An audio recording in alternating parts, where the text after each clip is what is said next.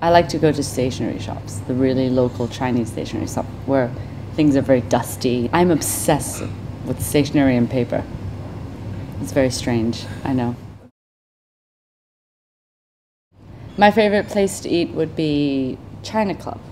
I always feel like I'm at home when I eat here, and I grew up with it.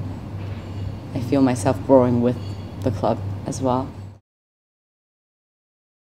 I would go to my Sai Kung country house to relax because that's where I can get away from the city.